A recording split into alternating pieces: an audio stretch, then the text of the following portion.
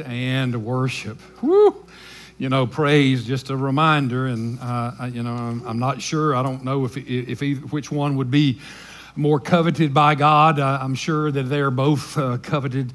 We're to praise the Lord, and we're to worship the Lord. And praise means to brag on Him, and worship means, everybody say, worthship. Worship means why He's worth praising. You know, when we say holy, holy, holy, that's praise. Great, because great is your mercy, that's worship. To praise Him is to brag on Him, and to worship Him means tell Him why He's worth bragging on. You know. So anyway, that's a combination, and I enjoy an opportunity to both praise and worship for something that leads me both to not only brag on Jesus, but also to tell everybody why He's worth being bragged about, you know. And we're moving right along in the book of Revelation. Is everybody okay still? You hanging in? You hanging in? I know we've gone far enough now where you've begun to see the action of the book and what's going on in the book, and I hope that you keep in mind that the book's about Jesus Christ. I know it comes up in these Star Wars kind of pictures and subjects, and you're led into all kind of images and symbols, and some of them are purely symbolic, and some of them are actual literal things. And one of the big questions about today's message, I know in people's minds, would be when these trumpets start blowing, are those real things that happen on the earth, like literal things that happen on the earth, or are they symbolic of something else? They just kind of symbolize some things that go on earth, and they have other meanings besides exactly what they're saying. Is God just trying to use symbols to show us catastrophically something that has happened?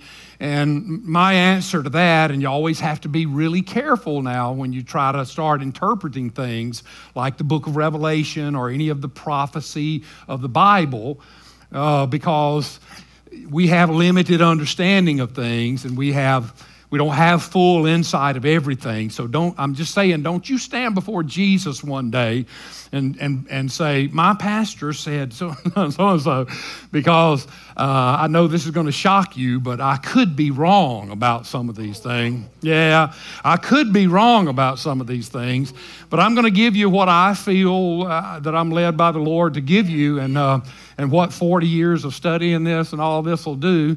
I believe that when we look today at these 7 trumpets that begin to blow, because, you know, we've come so far, we've come past the 6th seal.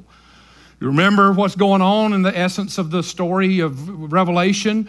We've seen, we've been called up to heaven in the 4th chapter, and we've seen a throne of God, and around this throne are angels, and there are some of them that are flying, and they have 6 wings, and they have 4 faces, and they're crying out, holy, holy, holy. And then there are 24 elders that are sitting on thrones, and they're robed in white robes, and they're casting their crowns down before Jesus, because Jesus said they've already gone through the judgment seat of Christ because they've got the crowns. I mean, if they hadn't gone through the judgment, they wouldn't have the crowns yet. So some of the things that we're looking forward to when we get to heaven, it will have already happened by the time this action that you're seeing now starts happening. So we're there. We've been through the judgment seat of Christ, which judges us not as to whether we're lost or saved. Look at your neighbor and say, if you're not saved, you won't be there. I mean, come on. If you're not saved, you won't be there. So we're not talking about whether you're saved or lost, because if you're not saved, you won't be at the judgment seat of Christ. The judgment seat of Christ does not judge whether you're lost or saved. It judges how well you did with what God gave you to work with while you were here on earth. 1 Corinthians chapter 3 tells you all about it, and it talks about that we'll stand before Jesus, and He will judge our works as to, and here's the exact phrase, of what sort they are. Not how many they are, or how big they are, or how much, but of what kind. In other words, what did you do with what God gave you to work with? You're not going to be judged one day before the Lord as to whether you did good with what He gave me, or I did good with what he gave you. He's going to look at you and say, what did you do with what I gave you to do with? And then if you've been faithful, Corinthians says, you're going to receive a crown. And this crown is going to be a worthy thing. It's like an Olympic crown. It's the crown of a champion, not the crown of a king. And this Olympic crown is going to be valuable because it shows that you have been faithful over some section of life. And there are 5 of these crowns that are mentioned in the Bible. And you're going to get at least one of them, or you're not going to be standing there, you know. You're going to get the crown of life, which I would think would be that you've given your life to Jesus Christ. So you're going to get at least one crown, but whether you get more or not is based on what you do with what he gave you to do. Have you been faithful? Have you given it all to him? Have you worked hard? Have you been obedient? Have you sacrificed? Have you obeyed?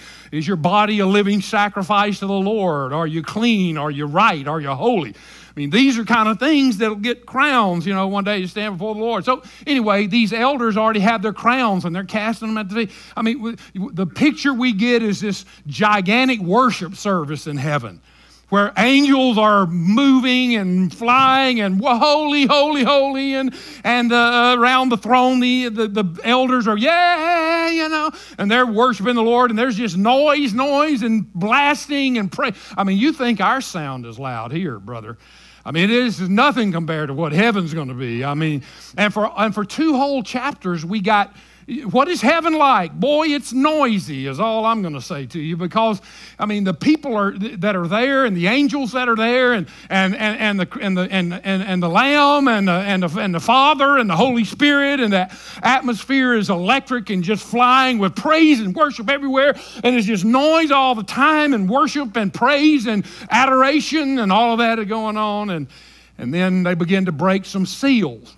And they break 6 seals. You remember the first 4 give us horsemen that ride out. And they have these things that start happening on earth.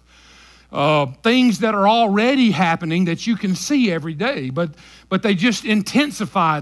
They're loosed. They have no restraint on them. And I know we're looking at things happen today that I'm wondering, where is the restraint, you know, right now. I can't imagine it being any worse than it is, but according to the Bible, it is going to get worse, and it's going to get way worse than it is now, because Jesus, in talking about these days that we live in Matthew 24, read it, said that all of these things, these wars and rumors of wars and famines and pestilences and plagues and all that, he said these are only the beginning of sorrows. Man. These aren't, Jesus said, you think that's bad, you wait, it's going to get way worse than that. Well, you remember how bad it got when the 6th seal was broken. The men of this earth thought, this has got to be the end of life. And they began to run to the mountains and the caves. And they hid in the caves and hid under the rocks of the mountains. And they cried out for the mountains to fall on them, to hide them from the face of the Lamb of God. And Jesus said, brother, you think this is the end? This is not the end. This is only the beginning. Because we have 7 trumpets that have yet to sound. And with each trumpet, it gets more and more intense and more intense. Because with the trumpet sounding, the devil is loosed. Satan is loosed to ravish this earth.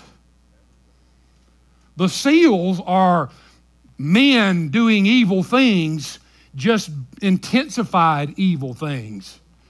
I mean, it's men hurting men. It's the restraint being removed and people dominating people and hurting people. When the 7 trumpets began blowing, all of a sudden the earth is in jeopardy. The actual physical earth that we live on. All of the things that we depend on. All of the things that we look at to give us life, health, stability, wherewithal. I mean, God begins to shake this very earth. The earth becomes in the balance as demons from the pit are released and Satan is released. And then Satan plays his trump card. He brings up a Superman. Called the beast in many places in the book of Revelation. We call him by another name many times, the Antichrist. So when you see, and we'll read them, and when you see the word and the beast, it means the Antichrist. There are three entities that are satanic entities in the book. One is the beast, called the Antichrist. One is the false prophet, which is the anti-Holy Spirit. And the other is the dragon, which is the anti-Father God. So just like that God is Father, Son, and Holy Spirit, three in one, the devil imitates God, and he is the daddy demon, the Holy Spirit demon, and the Jesus demon, the Antichrist, the dragon, and the false prophet. And so all of these things began to be released, and this happens with the trumpets that began to blow in the 8th chapter. Let's just see if we can go through this, all right? Because it's going to be very interesting what God does. Look at what happens when he opened the 7th seal. There was silence in heaven for about half an hour. And I saw the 7 angels who stand before God, and to them were given 7 trumpets. Then another angel, having a golden censer, came and stood at the altar. He was given much incense that he should offer it with the prayers of all the saints upon the golden altar which was before the throne. And the smoke of the incense with the prayers of the saints ascended before God from the angel's hand. Then the angel took the censer and filled it with fire from the altar and threw it to the earth. And there were noises, and there was noises, thunderings, lightnings, and an earthquake. So the 7 angels who had the 7 trumpets prepared themselves to sound. The first angel sounded, and hail and fire followed, mingled with blood. And they were thrown to the earth, and the third of the trees were burned up, and all the green grass was burned up. Then the second angel sounded, and something like a great mountain burning with fire was thrown into the sea, and a third of the sea became blood. And a third of the living creatures in the sea died, and a third of the ships were destroyed. Then the third angel sounded, and a great star fell from heaven, burning like a torch. And it fell on a third of the rivers and on the springs of water. The name of the star is Wormwood. A third of the waters became wormwood, and many men died from the water because it was made bitter. Then the fourth angel sounded, and a third of the sun was struck, a third of the moon, and a third of the stars, so that a third of them were darkened. A third of the day did not shine, and likewise the night. And I looked, and I heard an angel flying through the midst of heaven, saying with a loud voice, "Woe, woe, woe to the inhabitants of the earth, because of the remaining blast of the trumpet of the 3 angels who are about to sound." Woo! Let the good times roll. I mean, come on, sounds like fun to me, right? Yeah, where's the party? Where's the party? Yeah, come on, man. I'll tell you one of the reasons, and this is just kind of giving a vouch and giving a word for the Word of God, is one of the reasons why I believe the Bible is God's holy word is because it is the only writing on the face of the earth. It is the only religious writing. It's the only writing anywhere that has in it a word of prophecy. And you know what prophecy is? Prophecy is writing history before it happens. And these other writers of these other human books, these books of other religions, these Confuciuses, these Hindus, these Muslims, these Eastern religions, these crazy cults of America, these other writers that write books that are supposed to be Bibles and guides and inspired writings and so forth. There's one thing they don't have in them, and that is any word of prophecy. You know why? Because the writers of these human books know that once they put in a word of prophecy and it doesn't happen, then they'll be declared false prophets and their books will be banned and burned. But the Bible, the holy word of God, with daring and boldness, tells us 2,000, 3,000, 4,000, 6,000 years into the future what will happen to men, to people, to nations, to groups on this earth. And when it speaks of these prophecies, it's always right. Now, I know that the Bible is not a book of science. It is not a book of medicine. It's not a book of history. But when it speaks on these things, it's always right. And it has been found many times to be true that once scientists laugh at things, they mock things. They ridicule some of the things the Bible says, and they come out with their institutions and their learned scholars and say, that's a joke. The Bible is ridiculous. There could never be any fire and brimstone that fall out of heaven, and there couldn't be two cities burned up called Sodom and Gomorrah on the banks of the Dead Sea somewhere over there. Well, that was until a few years ago. They found two cities over there burned up with sulfur-like material, and Sodom and Gomorrah, there they are. They're only about like 25 feet underground, but they found them. And I'm just telling you, the Bible says, let God be true and every man a liar, and that is exactly what it is. Anytime the Bible says it's true, it's true. And if men will find the truth, they will find that they're the ones that have been wrong and God's been true all along. And so on these events that are happening here, as far as an interpretation of them go, whether they're figurative or literal, I'm just going to have to let the Bible translate the Bible for us. To trust the Bible to tell us, is this literal stuff or is this symbolic stuff? And we have some literal things in the Bible that we can compare to these end time things. I know they sound like, fantastic Star Wars. This sounds like some kind of a novel written by somebody that had some kind of supernatural stuff going on in it. But the Bible says there have been things like this that have happened before. Not as big, not as broad, not talking about a third of the earth and a third of the ships and a third of everything. But it surely imitates several of the things. As a matter of fact, 5 of the 10 plagues that fell on the nation of Egypt, when God sent Moses down to Egypt to bring out the Jews from Egyptian captivity, you remember Moses had the rod of God, and God said, wave that rod over the waters, and the waters will become blood.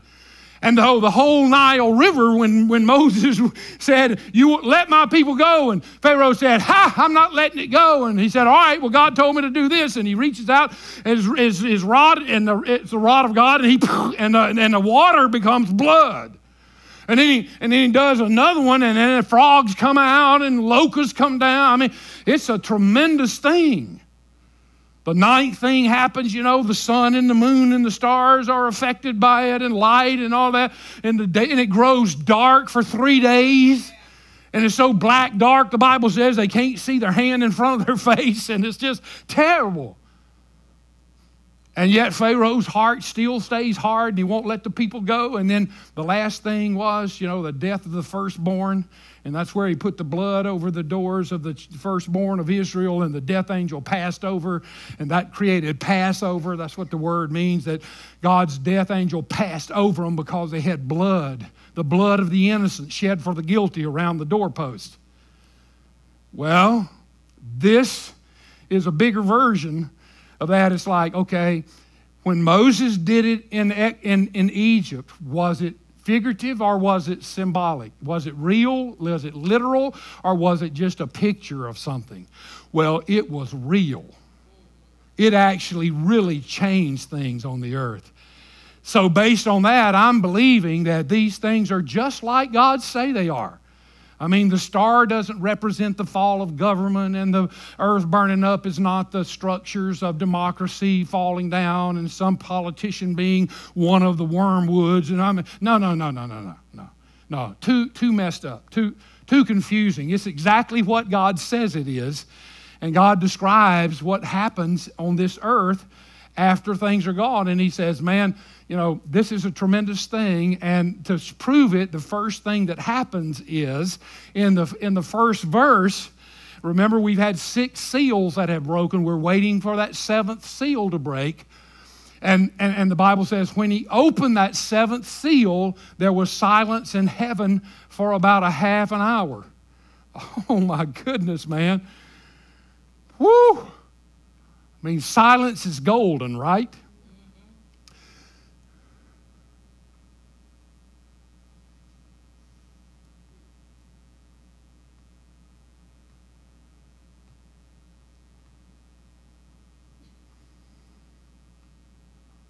15 seconds. 15 seconds of silence. Felt a little funny, didn't you? You started looking around and say, Lord, is he having a stroke or what? I've never heard him be quiet for 15 seconds. 15 seconds, guys. Here's 30 minutes.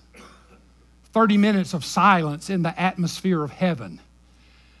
This is directly contrary to the atmosphere of heaven. The atmosphere of heaven is noisy. The atmosphere of heaven is loud.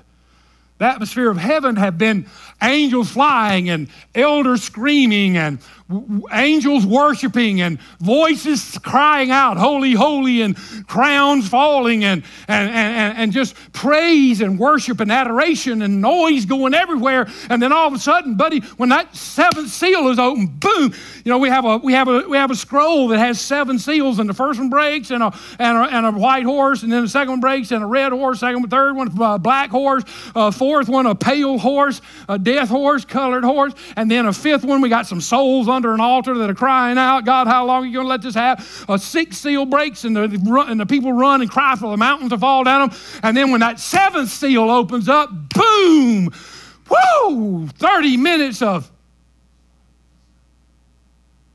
awesomeness, reverence, fear, shock. What in the world would make heaven be quiet for 30 minutes?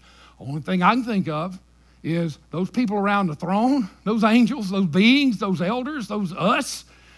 We get a little peek when he breaks that 7th seal of what's going to happen with these other 7 trumpets and 7 vials. And it's so horrible that we're just broken in in stunned shock. Have you ever had any news that just stuns you like that?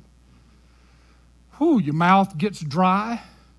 You feel funny back there, like, you know, and it just vaporizes all the moisture within your mouth. It just shocks you so bad. I'm picturing that's what happens in heaven. Because whatever's about to be released, they see it. I mean, they're standing right there at the throne. And all of a sudden that scroll opens up, and then it must have been like a flash of what's coming next, and then they go, oh God, this is something else. An awesomeness and a silence that you can't help but notice. You're not going to get past this. This is one of those things where God just kind of gives a little preview of what is to come. And it calls attention to the fact that God is doing it. No way for you to miss this. Is this a coincidence? This is what those scientists were talking about. Oh, we should have signed that Paris Global Accord, Holy Ghost. Now, because we pulled out of the Paris Weather Treaty junk, now the whole cosmos is mad at us, and they're throwing rocks at us and everything. No, you're not going to think that. Because it's going to be so awesome and be so quiet and be so devastating. There's no way for anybody to think anybody but God is doing this.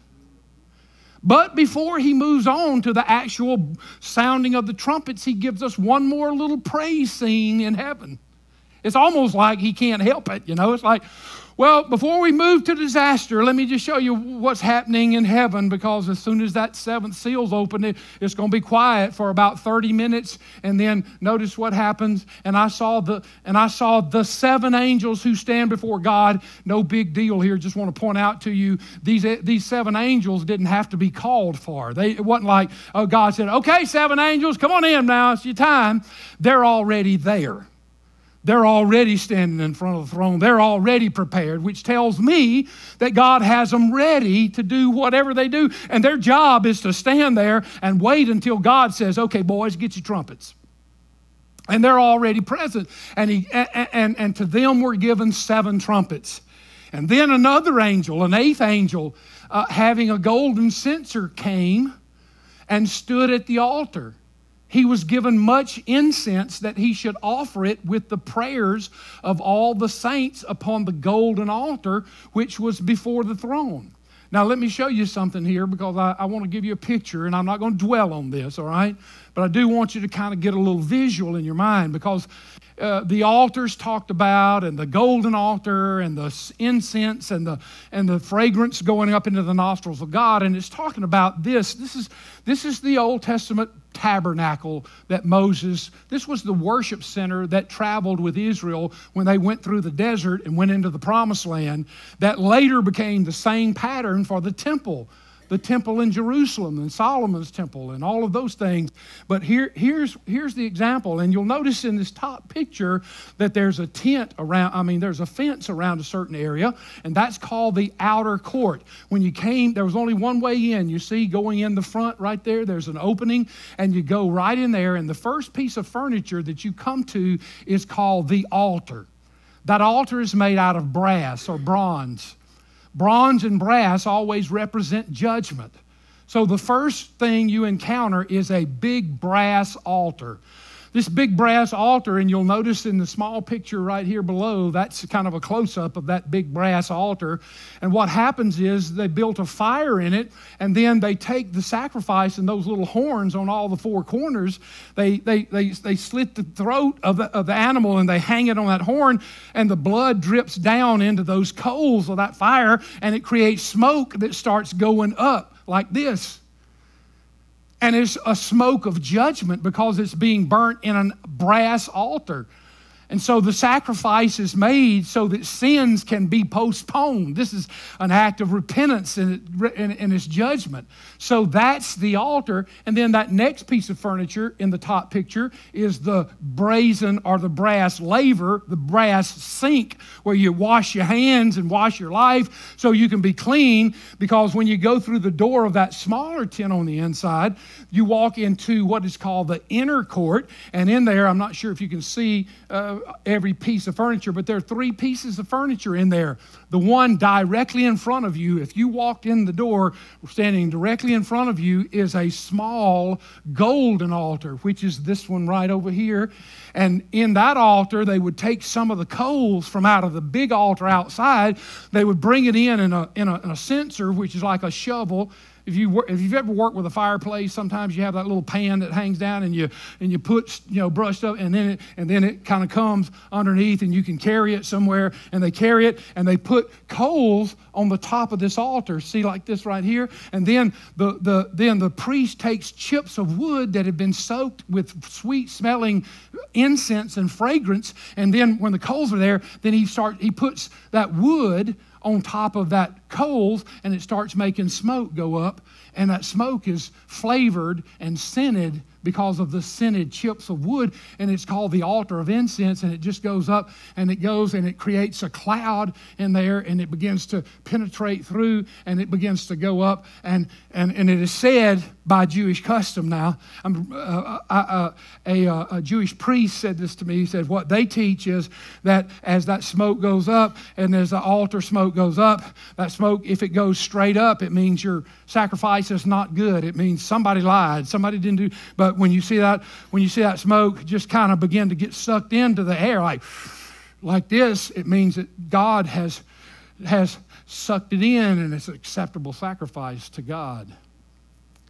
So whenever we're talking about this in the book of Revelation, this is what it's talking about. The altar is the brass altar that sits outside, that has a fire built in it. That is the altar of judgment. It's where the sacrifice is made and all of that. And then the golden altar, all the furniture on the outside is made of brass. It means judgment. All the furniture on the inside is made of gold, which means glory. So if you're on the outside, you're in the judgment. If you come on into the inside, you're in the glory of God. And God never misses a trick. Don't stay outside in the judgment. Come on into the inside for the glory. All right, now, so what has happened is the priest has gone outside. This angel has gone outside. He's got a censer. He gets some coals. He brings them in. He puts them on the altar of incense, and then and the smoke of the incense with the prayers of the saints. Notice, and I don't want to be, too ticky about this, but just to call your attention to it, it doesn't say the prayer of certain saints, like the ones that are under the altar, or any other kind of designation. It just says the prayers of the saints. The saints are us. Look at your neighbor and say, you're a saint. No, don't laugh. Don't laugh. I know, no, don't laugh. Don't laugh. It's like, you're a saint? Oh, glory to God. Well, you are a saint. Yeah, you are a saint because Jesus has washed you clean. And before God, you stand clean because of the blood of the Lamb. That's why we call it amazing grace. You don't deserve it. You can't earn it. It's amazing because God gives it to you, and it is so powerful, you know. Well, the saints have been praying. Have you ever prayed for God's judgment to fall on the wicked? Have you ever prayed for God's judgment to come against those who spat on Jesus, who persecute other Christians, including yourself, who kill people in the name of some religion and sacrifice group? I mean, have you ever said, Lord, when is your judgment going to fall on these desperately wicked people? God, how can this be right, Lord? You know, can you do something? This is unjust. This is not right. You've been praying that. If you've ever prayed that, let me tell you where those prayers went. It went into a bucket in heaven that's going to be given to an angel right about now, at this point right here. And it says that this incense that is going up when this seventh seal is broken is somehow mingled with the prayers of the saints. All of the saints. Every prayer that has ever been prayed for judgment and justice and the integrity of God upon those who rejected Christ, who spit on the church, who neglect God in every way, who kill people in the name of Christ. I mean, all of those prayers that have ever been prayed by any saint in any century at any time has been collected, because up until now, God can't answer those prayers, because in an era of grace, God can't answer a prayer like that. But now we're way past the grace of God. We're in the judgment of God. And now those prayers that call for revenge can be answered in a time of judgment. And so now God takes those prayers and he starts mingling them with this incense, and it becomes, God's going to do it. God's going to, take care of all of that stuff. And then the angel took the censer and he filled it with fire from the altar. So he goes back out to the altar of judgment where the fire is, and he gets some coals on there, and then he steps over here and he just flings it. And as he flings those coals down to earth, and they begin to hit earth, the Bible says something starts happening on earth. And there were noises and thunderings and lightnings and earthquakes. Whoo! So the prayers go up to God, and what comes down from God? Judgment. And this judgment is signified by earthquakes and thunderings and lightnings and flashings and, oh my goodness, the earth. All of this worship, all of this stuff's going on in heaven, but it begins to react on the earth in physical ways. And so the seven angels who had the seven trumpets prepared them to sound. You know, trumpets are associated with warfare, right? Many times in the Bible, when trumpets blew, it led armies to battle. I'll give you one little sign, one of them you'll remember. You remember in the book of Joshua, the first city that Israel came to in the Holy Land was a city called Jericho. Giant walled city, so big nobody could conquer. They said you could run 7 chariots wide around the wall. That's a big wall. So God said to Israel, through Joshua, he said, all right, march them around the city on the first day, and he did one time, and he said, do it again the second day, and he did one time, and he did it like that for 6 days. And then on the 7th day, God said, all right, now march around the city 7 times. And he marched around the city 7 times, and he said, now when you march around that 7th time, I'm going to give you a signal, and when I do, I want the priest to blow those shofars, and when they blow those shofars, the walls are going to come tumbling down.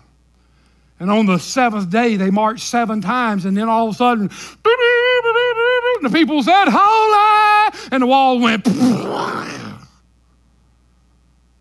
and God performed a tremendous thing. So now we have 7 angels again, 7 trumpets.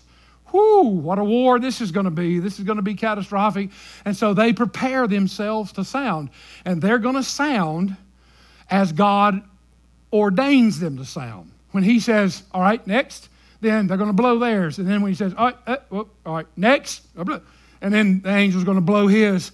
And there's 7 of them. And let's look at the first one. The first trumpet, I've just labeled it, okay, this is a brewing storm. And here's what happened. And the first angel sounded, and hail and fire followed, mingled with blood, and they were thrown to the earth, and 1/3 of the trees were burned up, and all of the green grass was burned up. So the Bible says, happening here on earth, when the first trumpet blows his trumpet, that there's going to be fire that falls out of heaven. Now, whether this fire is like sulfur and molten lava, and like it was with Sodom and Gomorrah when God sent fire down to burn up those cities, or whether it's lightning flashes and the great fire of lightnings and thunderings, I don't know what it is, and it's got hail falling out of the skies. I don't know if these are little bits of asteroids or little bits of space dust that have invaded the atmosphere. I don't know, but it's physical enough that people know that stuff is beginning to fall on the earth, and it's beginning to hit. And then the blood that's mingled with it, I don't know whether it's when one of those pieces of hail hits you, your blood pops out and it gets all mingled with it, or whether it's falling out of the sky mingled with blood. But whatever it is so catastrophic that 1/3 of the trees are burned up here on the earth, and that things, ecological disasters begin to happen in tremendous ways. Think about this. If 1/3 of the trees are burned up and all of the green grass is burned up, think about what that means on earth. What kind of ecological disasters would this be? I put a few things in your note, if 1/3 of the vegetation on the earth burns, imagine the Amazon rainforest, the African rainforest, the magnificent forest of Yellowstone and Yosemite National Parks all burning at once. The results would be devastating. Air pollution, soil pollution, water contamination would be immediate. The remaining vegetation couldn't consume the carbon dioxide and other hothouse gases produced by modern civilization and history. And in other words, God has created a perfect balance on this earth. And I'm not sure, and I'm not like a scientist, and I'm not trying to preach science to you, but just to make this point to you, God has created a marvelous plan on this earth. God has created us who breathe air, all the animals, all of us who breathe air, is we breathe oxygen in, goes into our lungs take the oxygen out, put it in our bloodstream, goes to our heart, feeds our bodies, blah, blah, and then we blow out carbon dioxide. Carbon dioxide is not an unnatural gas. This is why this goofy global junk is so funny. Because carbon dioxide, every one of us breathe it out every time we blow a breath out. It's a natural rhythm of God. Your dog does it, your cat does it, your hog does it, your cow does it. Everything that breathes air does that. Well, guess what the genius of God has done? He has put green plants on this earth, green grass on this earth, green leaves on this earth. Guess what they like? They like carbon dioxide. They take carbon dioxide into themselves and they pump oxygen out. Whoo, what a marvelous genius God is. He puts a whole bunch of people on this earth that need oxygen and produce carbon dioxide, and he puts a whole bunch of green plants on this earth that take in carbon dioxide and put out oxygen. What a balance of life. Glory to God. God's a genius, Hallelujah. The more carbon dioxide, the better the plants are going to grow. But when you take 1/3 of all the green plants on this earth, man, oxygen's probably going to be scarce. 1/3 of the plants on this earth? Woo! Now, the population of the earth has decreased, you might make yourself aware, right? Because before the rapture, there are about 7 billion people. Right now, there are about 7 billion people on this earth, give or take a few million here or there. Well, I'm going to be generous, and I'm going to say 1 billion people get called up in the rapture. I mean, that's being generous now. But I don't know. I don't know who is and who's not. That's left to God. That's management. I'm in the sales department, right?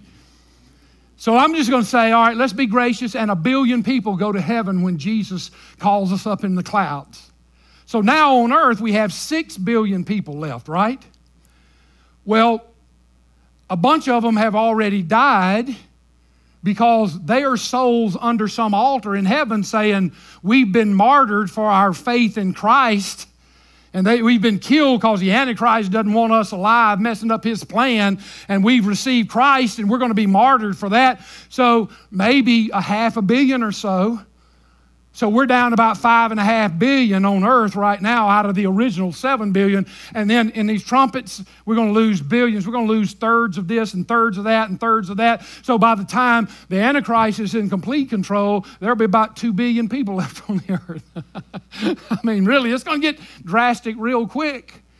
But 1/3 of the trees were burned up and 1/3 of the green grass was burned up. Now, you remember I talked to you just a second about prophecy? I want you to just see what prophecy really is. Here's prophecy. Joel, an Old Testament prophet, writing 2,000 years before Jesus ever appeared on this earth, at least 2,000 years, before Jesus ever stepped foot. He wrote this in his 2nd chapter. And it shall come to pass afterward. This is that great prophecy that many people know who are spirit-filled and walk and look for spiritual life. This is that great prophecy. I just want to see that it didn't stop with those verses, okay? And it shall come to pass afterward that I'll pour out my spirit on all flesh. And your sons and your daughters shall prophesy. And your old men shall dream dreams. And your young men shall see visions. And also on my men servants and on my maid servants, I will pour out my spirit in those days. And I will show wonders in the heavens and in the earth. Look at what he says. Blood and fire and pillars of smoke. The sun shall be turned into darkness and the moon into blood before the coming of the great and awesome day of the Lord. And it shall come to pass that whoever calls on the name of the Lord shall be saved. For in Mount Zion and in Jerusalem there shall be deliverance, and as the Lord has said, among the remnant whom the Lord calls. I just wanted you to see that Joel, the prophet, saw some of these same things happening thousands of years before Jesus ever set on the scene. He said, let me tell you what it's going to be like one of these days. At the end of time, it's going to be like fire falling out of heaven, hail falling out of heaven, smoke, earth burned up, moon, blood. I mean, it's going to be wow. And imagine what those people that heard Joel say this in the Old Testament, they'd say, man, did he find that wacky plant that's been floating around over here? I mean, what happened to him? Has he been drinking too much? Where's the wine? Man, my goodness, give me some of that. No, this is the Spirit of God saying, wake up, people, this is what's coming. This is prophecy. This is writing history before it happens. I just want you to see God stays consistent. He told us that. And so this is going to be an ecological disaster on this earth, and it's going to be catastrophic for the earth. Now, the second trumpet sounds, and something else hits the earth. Then the second angel sounded. Now, and notice it, something like a mountain burning with fire was thrown into the sea. Now, I'm just calling your attention to the fact that John said, it looks like a mountain fell in the sea. Something like a mountain that was burning, like a burning mountain, fell off in the sea. I think meteor. Think asteroid. Think something big like a mountain that breaks through our atmosphere and is set on fire like what happens when you come through the atmosphere. Have any of you seen the re-entry of any of these space capsules? You've watched them, and it's like they have to have these heat shields because trying to get through the atmosphere of Earth, you create so much friction that fire just engulfs. And thank the Lord that it does, because most of the stuff that hits our atmosphere, it burns them up before it hits the Earth. But this thing is so giant and gigantic that it hits the atmosphere, and when it comes through, it's on fire, and it still looks like a mountain. And boom, it's going to hit the sea. What sea? Well, the sea that's most often mentioned in the book of Revelation is the sea that's right around the Isle of Patmos, which is the Mediterranean Sea. However, I'm not really convinced that the Mediterranean Sea is big enough for this kind of event, because look at what it says happened. I mean, the Mediterranean Sea is a big body of salt water, don't get me wrong, but a third of the ships in the world have to be taken out. I mean, a third of the ships aren't in the Mediterranean Sea. They might be in the Pacific, but this gigantic body of salt water, boom, this thing hits in there, and as soon as this hits in there, it doesn't say, and the sea became like blood. It says, it became blood. You say, is there any precedence for that? Well, yeah, when Moses said, let my people go, and Pharaoh laughed and said, you ain't going nowhere, and he waved that rod over that river, and it became blood. Not like blood, didn't look like blood, wasn't some red algae, something or another. It became blood. Well, when the second trumpet sounds, man, here a third of the ocean becomes blood, and a third of the living creatures can't live in an environment of bloody blood, not water, and so they turn belly up and float up in the ocean, and the sea lions and the seals and the dolphins and every kind of creature of marine life are dead. And a third of the living creatures in the sea died, and a third of the ships were destroyed. You say, man, a third of the ships, what in the world? Have any of you ever heard of a tsunami? Man, we have tsunami warnings now. We all know what a tsunami is. A tsunami is like if you drop a pebble in the rock and it starts a little ripple, that ripple goes out a way, and as it goes out a way, that ripple rises and rises and rises. And so out here, where right here it might have been a little beep, by the time it gets 1,000 miles that way, that thing's 50 feet high. And it just swamps everything. Can you imagine you're on a ship and a 50-foot wall of water all of a sudden just comes and just covers you? I mean, you know, a lot of the things about the Bermuda Triangle and all that kind of stuff, a lot of the things they say about ships being lost there, and some of the stuff even on the Great Lakes, I saw a little deal, they're called rogue waves. They're caused by the way wave movement happens, and sometimes it doesn't line up just right, and all of a sudden, out of a clear blue day, no tsunami, just a rogue wave, just 50 feet high, and it just devastates the ships. And the Bible says when this mountain hits in that sea, a third of the ships that are out on that sea are just wiped off the face of the earth. Woo! Fun times, right? Let's do some of that. Let's have a party with the devil. Let me show you some prophecy about this. Hosea saw this. Let me give it to you. Hear the word of the Lord, you children of Israel, for the Lord brings a charge against the inhabitants of the land. There's no truth or mercy or knowledge of God in the land. By swearing and lying and killing and stealing and committing adultery, they break all restraint with bloodshed upon bloodshed. Sounds pretty contemporary, right? Therefore, listen to this. Therefore, now Hosea is writing, like Joel, thousands of years before Jesus came, guys. Man, can you imagine the people hearing this going, what is he talking about? Therefore, the land will mourn, and everyone who dwells there will waste away with the beast of the field and the birds of the air. Notice, and even the fish of the sea will be taken away. Hosea says, what is this, God? Write it down, buddy. And he writes it down, and everybody that reads it go, what in the world could that be talking about? Well, it's prophecy. God telling us in advance what's going to happen on this earth long before it happens. And Isaiah rings in, for the day of the Lord, this is Isaiah the prophet, for the day of the Lord of hosts shall come upon everything proud and lofty. Sounds like those prayers that you've been praying for get answered, right? Oh, they can't be answered in a day of grace.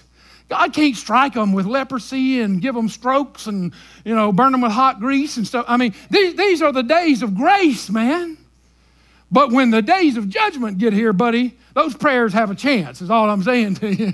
And God's going to bring down the proud and the lofty, and upon everything lifted up, and it shall be brought low. Look here. And upon all the ships of Tarshish and all the beautiful boats. Can you imagine somebody listening to Isaiah and he says, the ships of Tarshish and all the beautiful boats. What? I'm thinking beautiful boats, yachts, great schooners. I'm talking about all these big, expensive mansion boats and all these great, costly, beautiful 200, 400-foot yachts and all these fancy ships and boats and stuff that all these sheiks and Arabs and crazy rock stars and idiot actors and all that float around in. Boom, man, third of them gone. And Isaiah said, all the ships of Tarshish. Who is Tarshish? Tarshish is equivalent with Great Britain and that part of the continent of Asia. It was the Tarshish tin land that Jonah got on to run away from God. So he's talking about all the ships of the Western powers. The rest, we came from Britain. I mean, our country did for the most part. Our immigrants, a lot of them came out of Asia. We are a satellite of Great Britain. A lot of places are. Anyway, don't get lost in all that. But the point is, Isaiah saw all of that, and he says, it's going to happen, and it's going to be tough. And then a banished star, and I'm going to real quick, let me just give it, and a third angel sounded, and a great star fell from heaven, burning like a torch. Notice it said, John says, it looks like a star that's on fire, like a torch. Think comet. Think comet. We see a lot of what we call shooting stars in the nighttime, and they're really not shooting stars. They're really comets flashing across the sky, on fire, rocks on fire flying through our universe. One of those rocks is aimed at earth, and it fell on a third of the rivers and on the springs of waters, and the star's name is wormwood, and a third of the waters became wormwood, and many men died because of the water. So, according to the scripture, that there is going to be on this earth a fiery meteor, fiery comet or something like that hits on earth. Now, the mountain that falls in the salt sea affects the oceans, the seas. This one falls on land and affects pure water, affects groundwater, earth water. What am I talking about? Fresh water. The first one affects seawater. This one affects fresh water.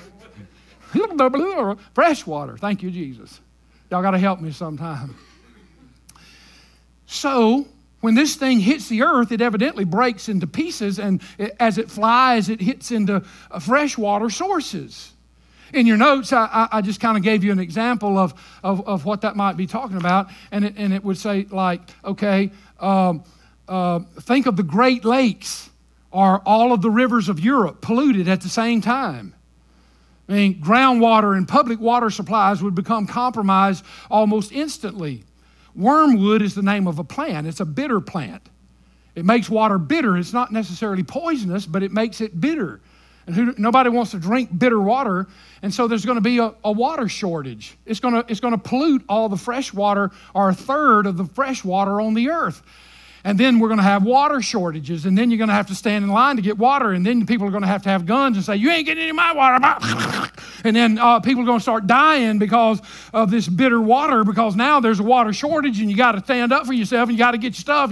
And you think it was bad at Katrina with FEMA and all of their craziness, putting a couple of 18-wheelers out here in a community that has 60% of the population of this city. And the people had line of cars all the way up past Highway 53 coming into Crossroads Mall down there, where one single 18-wheeler with some ice in it. Come on, man. What kind of good? You think that was bad? Wait until this wormwood hit stuff. By the way, just a little tiny thought. Scientists have already seen what they identify. Now, I'm not a scientist. I don't work at NASA. I don't know. But if you Google it you can see what I'm talking about. Since the 1950s, the scientists have seen in the sky a gigantic something coming toward Earth. Like an asteroid. It could be a planet. I don't know what it is, but the scientists have named it. Seriously, I'm not kidding you. Scientists have named it wormwood. And they said it's going to hit the earth. And it's coming right at us. We're a bullseye right for it. And they said, wormwood, and they named it. I don't know. Maybe one of the scientists knew the book of Revelation. I have no idea. It's just kind of interesting, and a third of the waters became. But anyway, so the waters were made bitter, and everything, was made worse because of that. And then the fourth angel sounded, and a third. This one is one of the most mystifying to scientists, because this is like, how could this happen? But a third of the sun was struck, a third of the moon, and a third of the stars, so that a third of them were darkened, and a third of the day didn't shine, and likewise the night. All I want to say here to you, time is short, is that on the fourth day of creation, just kind of a little point of interest, on the fourth day of creation, this is the fourth trumpet, right? On the fourth day of creation, guess what God created? He created the sun, the moon, and the stars. On the first day, let there be light, and it was good. Second day, let the vapors above and the vapors below separate, and heaven and earth were created, and it was good. On the third day, he said, let the water separate from the dry land, and he pulled them out, and land and water were separated, and God said, boom, it was good. And then on the fourth day, he said, put the sun and the moon and the stars in the sky, and let them be a light by day and a light by night, and a direction and a navigation course and all that kind of stuff. And God said, whoo, that was good. And then on the fifth day, God said, let's put some fish in the ocean. Let's put marine life in the ocean. Let's create some birds that can fly around in the air. Whoo, that was good. And then on the sixth day, he said, let's put some cows and some sheep and goats, and let's put some earth animals on the earth. And then toward the end of the day, maybe God said, oh, wait a minute, we got to make somebody after my own image. Let's get him down here on earth. And bacon got on the earth. Holy Ghost, bacon. The greatest food on earth. Hallelujah. Man, think about it. A pig, man. A pig basically takes apples, which are, let's just face it, garbage, and he takes apples in, and he produces bacon out of it. This is the world's most, the greatest recycling product I've ever seen in my life. We ought to have pet pigs, because that way when they die, we can call our friends over and have a barbecue. I digress. My point is that on the fourth day, God created all these sources of light that are so endearing to men. We trust them. We depend on them. The sun comes up, the sun goes down. The moon comes up, the moon goes down. Tidal surges, tidal movements, navigation, everything depends on those things. And then on the fourth trumpet blast, God takes a third of them and wipes them out. You know why he did that, I think? To show you that the things that you trust in the most are controlled by him. The things that you depend on the most, that touch you the most, are dependent on a creator and a sustainer. And he does that, and a third of the day didn't shine. Now you say, is there any precedence for that? Well, the ninth plague that fell on Egypt was darkness covered the earth for 3 days, and it was so black dark they couldn't see their hand in front of their face. God wiped out all of the sun, all of the moon. Here's just a third of it, and for a third of the day, people walk in blackness and in darkness, and likewise in the night. Here's what Jesus had to say about this, just so you'll know. And there will be signs in the sun and in the moon and in the stars, and on the earth distress of nations with perplexity, and the sea and the waves roaring, men's hearts failing them from fear and the expectation of those things which are coming on the earth, for the powers of the heavens will be shaken. That's what Jesus said about what's happening in these last days. I'm just saying to you that right now, Jesus offers you the water of life, good water, clean water. He said you'll never thirst again. One of these days it'll only be bitter waters mixed with gall. When Jesus was on the cross, they put a rag up there, and what did that rag have on it? It had wine mingled with gall. And Jesus rejected it, said, one of these days, that's all, that a third of the earth, the fresh water will be water mingled with wormwood, bitter, ooh, nasty. Nobody's going to take it in. So what I'm saying is, you can drink of the water of life, or you can drink wormwood. It's your choice. Come on, while Jesus offers you an opportunity. Why don't you stand to your feet?